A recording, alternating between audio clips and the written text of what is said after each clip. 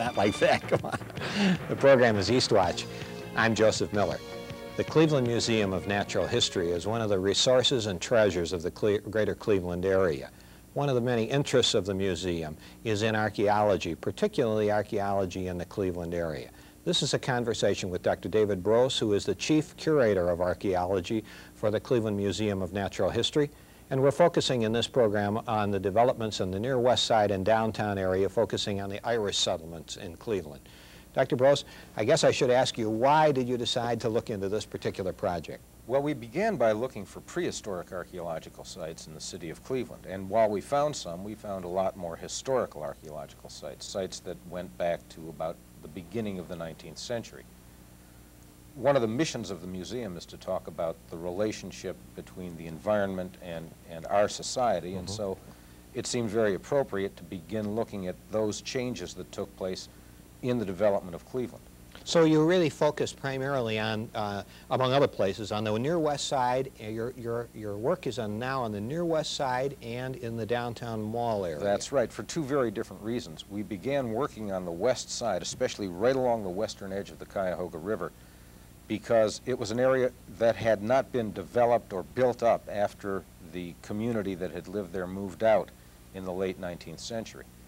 We're working downtown in Mall A for very different reasons, because it is an area that's going to be destroyed, really, in the process of some urban redevelopment. Let's talk about each one of these areas separately and distinctly. Give us a little brief background thumbnail history of the area and the time that you're working in. Well, the work we're doing on the west bank of the river is in an area that has become known as Irishtown Bend.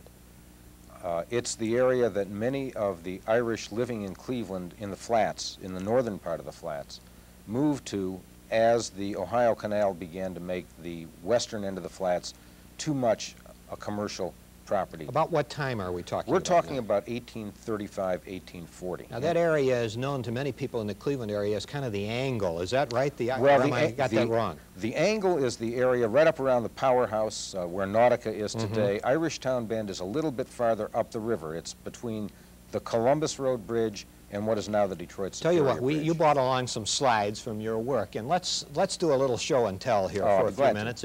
And what are we looking at now? Well, we're standing at Irishtown Bend looking across the river. The rapid tracks are in the background, Terminal Tower behind that. The trucks moving north along what's today called Riverbed Road, which used to be called West River Road, and beyond that you can see the Cuyahoga River. We have a number of people out here clearing away the brush to begin our excavations. So those figures down at the bottom are your people clearing out? Those are my people. Okay, that's right. fine. Museum volunteers and students. All right. This is a map from 1898 showing a portion of Irishtown Bend. You can see the river along the right-hand side of your screen, and then some of the streets that are now Ohio City. But you can also see a railroad track running parallel to the river, and that railroad track ran right along the edge of Irishtown Bend. Now, another way to look at this is to look at this map that you brought along, and let's just take a second and open this up, and you can see by bringing in the camera very close here. This is an aerial view of Cleveland done in 1877 as if you were floating off the lake. Okay. You can see the mouth of the Cuyahoga River, the river winding up here at this point, and this area along the west side is what used to be called Irishtown Bend. If you can move your hand out of there, the viewers will see a little closer. Okay, we're talking here about up in through this area. That's right here. You can see a number of very small shacks and shanties because there was a great deal of prejudice against the Irish in the 19th century. Now, another area before we pass on that you're also excavating is in the mall. Show us what this looked like in about the late 1800s. Okay, this is the Old Stone Church. This sort of open grassy area is the eastern side of Public Square. Wood Street is now East 3rd, and there used to be a little court called Teresa Court that came across here. The War Memorial Fountain is presently standing on the mall about where this little horse and wagon are shown in this picture. Okay. Now we have a perspective here. Now tell us a little about what you've found in your research, particularly around the Bend area. Well, we found that the older maps, the first set of maps, didn't describe anything in this area. It was simply called shacks. But we began looking at the later maps, measuring off the distances for the house corners, and we started excavating where we thought we would run into the edges of various buildings. Because of the railroad along the river and the steep bluff behind, as the Irish community moved out of Irishtown itself in the late 19th century, nobody moved back in.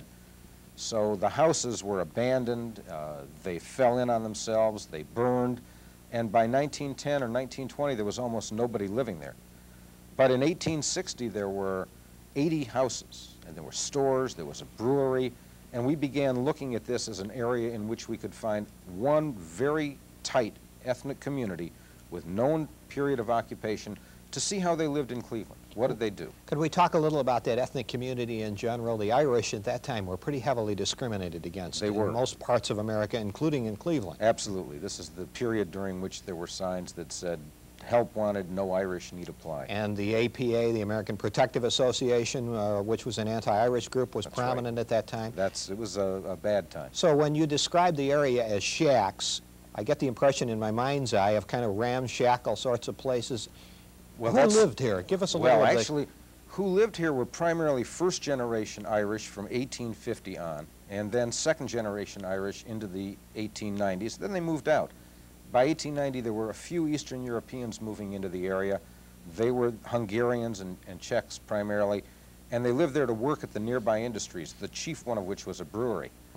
But by 1919, the breweries closed with prohibition, and everybody moved out of the area. By 1950, there were 2 houses standing, and today there's nothing but grass. So we saw that picture before. There was That's essentially right. just a plain field, That's basically. correct. That's right. And that's the result of evolution, in effect. What's the result of knocking down houses and not building anything on top of them? I'm not sure that's evolution. Now you have some pictures, some slides that describe a little more about some of those homes. Could we Well, they take a show look? some of the things we found, absolutely.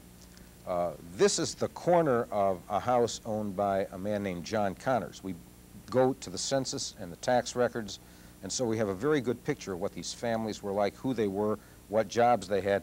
And our field supervisor, Al Lee, is the one who does the measurements and goes out and starts the excavations. This is to show how accurate we are in terms of using those old maps, or else that both we and the old surveyors are off.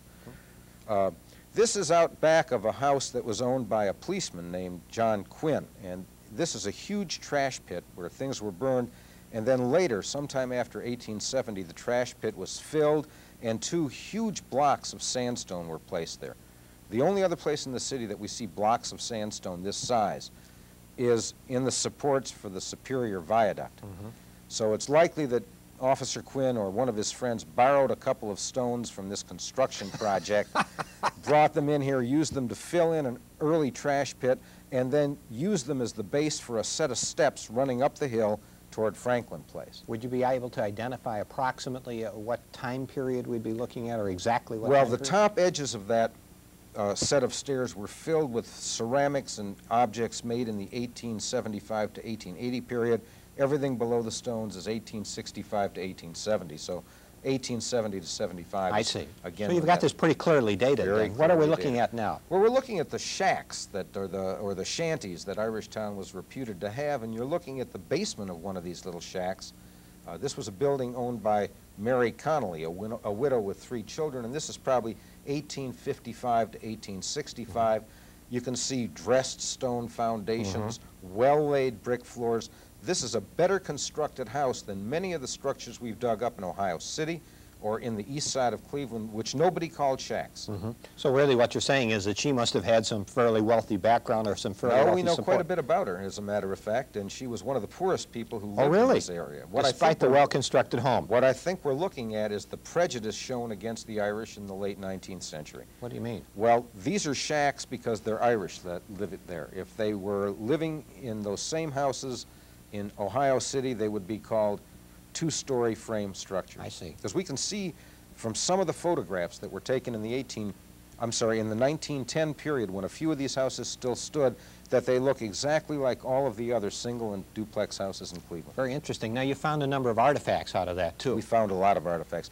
This is an 1880 Indian head penny, and this is the sort of object that when we find it lying in the ground, we have a very clear date about the time that those layers were deposited. There are not a lot of coins here because people tend to pick up coins when they drop them. Okay. This is a bottle, a medicine bottle. It's from the Kiefer Druggists. Kiefer Drug Store was at that point located on 25th and Lorraine, which is basically where Kiefer's restaurant is today. I was just going to suggest that, sure. That's right. And what we're looking at is the way these Irish used the neighborhood, and they used the economy of Cleveland in ways that were really somewhat different. This is a range of the kind of imported ceramics. Most of the china that people considered very nice was coming from England in the 1860s and 1870s. These are some examples of the kind of decorated ceramics that the English produced. We found a few of these in Irishtown Bend. In other parts of the city, when we excavate 19th century sites, most of the decorated ceramics and most of the imported ceramics are from England.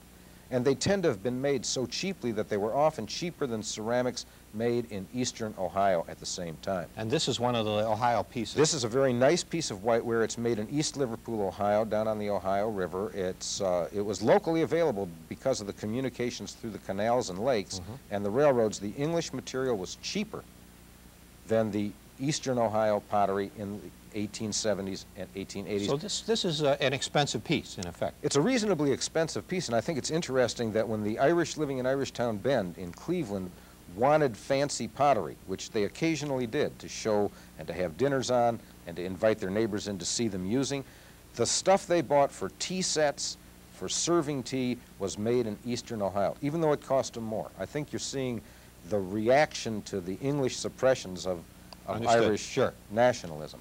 These are just some of the clay marbles. We're able to look at the different kinds of materials found in these different sites and match them up with how many children there were and how many adults there were, because there are some differences in sites depending on who was living there. Sure, I understand. This doesn't look like much, but what it is the bottom ring and some of the bottom sides of a silver tankard. This was a large and obviously very expensive piece. This belonged to Officer Quinn. Officer Quinn was one of the more upwardly mobile of the Irishtown occupants in the 1870s. Would that be because he was a police officer? Well, that was a very high status position for an Irish immigrant to have in the 1870s. That's exactly what I had in mind, sure. Exactly. And you have go ahead. Well, this is interesting because it shows that even in the 1870s, the Irish were interested in more than simply making their way in the world. Somebody in this community was interested enough in the earlier occupants to go out and dig up one of the prehistoric arrowheads that the Native Americans had made. Now, you have a picture you brought along in the book here as well of Officer Quinn, and let's see if we can open that up and you can show us exactly where that is. Yeah, this is John Quinn, who joined the City of Cleveland Police Department on the 16th of May in 1871. And he remained a policeman and lived in this neighborhood till 1903, at which time he died. Now, you tend to think of the police at this particular time period as primarily Irish. Is that the wrong impression to think of?